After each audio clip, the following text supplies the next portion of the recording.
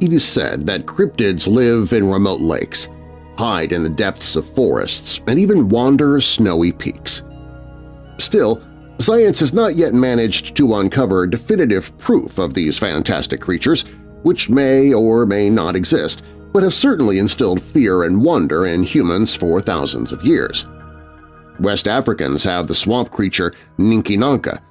Japan has a giant octopus called the Akurukami, and Ireland has the carnivorous dog-otter hybrid known as Dobarchu. However, the ones that seem to attract the most attention from travelers are the Loch Ness Monster of Scotland, the Yeti in the Himalayas, the Yowie from Australia, and Bigfoot, a Chewbacca-type man-ape who reportedly generates more than $140 million a year for the American economy, according to the International Cryptozoology Museum in Portland, Maine. These fantastic beasts have inspired festivals, films, podcasts, and a niche field of study called cryptozoology. They are the focus of boat cruises and wilderness outings and have their names given to bars, hotels, eateries, and even airlines. Just before the coronavirus pandemic broke out, one Scottish company spent nearly £2 million developing a new visitor center closely linked to the legendary Loch Ness Monster. This is how cryptotourism offers travelers an innovative angle on destinations often overlooked by mainstream tourism outlets. The world's most famous cryptid might well be Nessie, the enormous marine creature said to inhabit the 800-foot depth of Loch Ness. The Loch Ness Monster has peddled controversy for 1,400 years since its first reported appearance. The mythical beast was first recorded by Irish missionary St. Columba in 565 AD. It was said that this very animal hurt a woman wading in the stream, and when it crawled up out of the loch, Columba ordered it away. Thus, Nessie swam back into the lake, leaving behind a sparkling image of wrongdoing that fueled the legend. Nessie was seen now and again over the next few centuries, each time adding to the lore. In 1934, this particular urban legend reached its peak when an English physician captured a photograph of what he claimed was Nessie, its long neck and bulbous head jutting out from the loch. The photograph set in motion events that transformed Loch Ness from an obscure place to one of Europe's most famous lakes. Tour guides soon began advertising monster tours, and according to Gary Campbell, who maintains the official Loch Ness Monster Sightings record website, there have been 1,143 sightings in the past 26 years.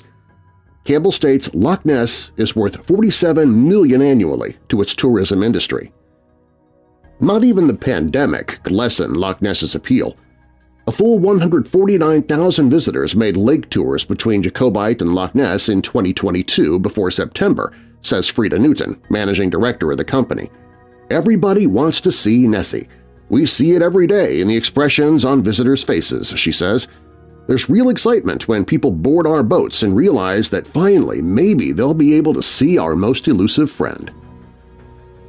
Mr. Gordon Menzies, who runs Castle Cruises Loch Ness, believes that over 70% of his visitors come in search of Nessie. He spent a lifetime contemplating this legend.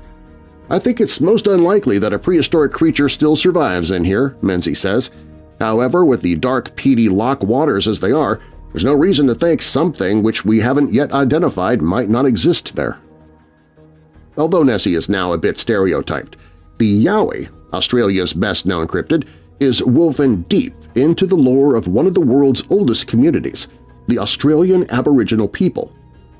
After the British colonized the country in the late 1700s, the Aboriginal people gave them an eerie warning. The verdant forests they took over concealed these Sasquatch-sized beings, 10 feet tall, 800 pounds, and walking on two legs. Yowies are respected but also avoided by Aboriginal people because they can be dangerous, says Tony Healy, co-author of several books on Australian cryptids. The Aboriginal elders I spoke to see Yowies as something like a guardian spirit of the landscape. Perhaps the first rumored Yowie sighting occurred in 1830 when a European man fired his musket at one of these giant beasts near the southern Australian Kangaroo Island coast. Australian cryptozoologist Gary Opit, who has researched the Yowie for 50 years, says there have been hundreds of supposed encounters since then. These mainly occur along the Great Divide, a 2,300-mile-long series of mountain ranges and highlands running from Victoria through New South Wales and Queensland. An environmental scientist, Opit leads Yowie tours into this wilderness. About 90% of participants are foreign tourists eager to visit the out-of-the-way places where sightings like those at Mount Warning in northern New South Wales and Springbrook Mountain just nearby occur. Despite thousands of years of discussion, it is only in the past decade that interest in the Yowie has grown significantly. That is 5,000 miles from California in Kathmandu, Nepal. The first cryptotourists there flocked to see Yetis in reserve areas throughout Nepal, where people have always said archaic creatures existed since the 1950s. The legendary Yeti, up to 6 feet tall and similar in appearance to Bigfoot and the Yowie, supposedly wanders the snowy peaks of the Himalayas. Apart from appearing in stories widely told through Nepal, Bhutan, India, and Tibet, the Yeti has a long history. All 6,000 years of it, says Ram Kapoor Pandey, a publisher of multiple books on the Yeti. In modern times, the Yeti was only a regional folklore until British explorer Eric Shipton claimed to have photographed a hominid-like 13-inch-long footprint in the snow of Nepal's Menlung Glacier, west of Mount Everest, Pandey explains. The photo appeared in newspapers and on television screens around the globe, sending hordes of explorers into the Himalayas on the trail of cryptids. As foreign visitors overwhelmed the country, the Nepal government introduced Yeti hunting regulations. All those engaged in it must take only pictures and not harm any creatures encountered. Over the ensuing decades, the Yeti became a powerful brand for Nepal's tourism industry. The foot of this animal is the emblem of the flag carrier Yeti Airlines, while hotels, restaurants, coffee shops, and travel companies all make money from its name. Early in 2019, the Nepal government made the Yeti the highlight of its tourism campaign, planting dozens of Yeti statues at major attractions. When people hear about Yetis in America or Europe, they think, "That's interesting. That will be challenging." Now it's a part of their memories. Travelers hoping to see one of these beasts should visit Mahalangur Himal.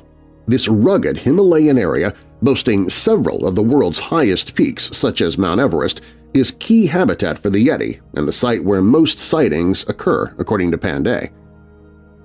Visitors to this region will hear numerous Yeti stories from the locals.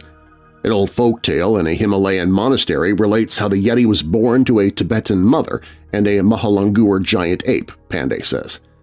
Other Nepalese find the whole thing quite suspect. Sushil Nepal, a veteran tour guide from Kathmandu, says that when he was small, he regarded Yetis as hoaxes. Now, if his customers ask about these creatures, he explains that they are widely believed in Nepal to be myths. Sushil Nepal admits that he is not a fan of cryptotourism, which detracts from the country's mountainous architecture and ancient traditions. The Yeti is not going to help Nepal's tourism industry, he states. We have numerous intangible cultural heritages as well as many sites that can actually be seen. We should highlight the rich diversity of Nepal's natural beauties and how feasible it is for outside investments. Many researchers are equally skeptical. In 2017, DNA analysis of teeth, hair, and wool said to be those of the Yeti, published by Proceedings of the Royal Society B, revealed that this mythical creature might well have been based on real animals, the brown and black bears of the Himalayas. Experts have also tried to explain Australian cryptids and the Loch Ness Monster using science, yet these legends persist. People have always been interested in those aspects of nature that go beyond our understanding, Opit says, and I don't think that's going to change anytime soon.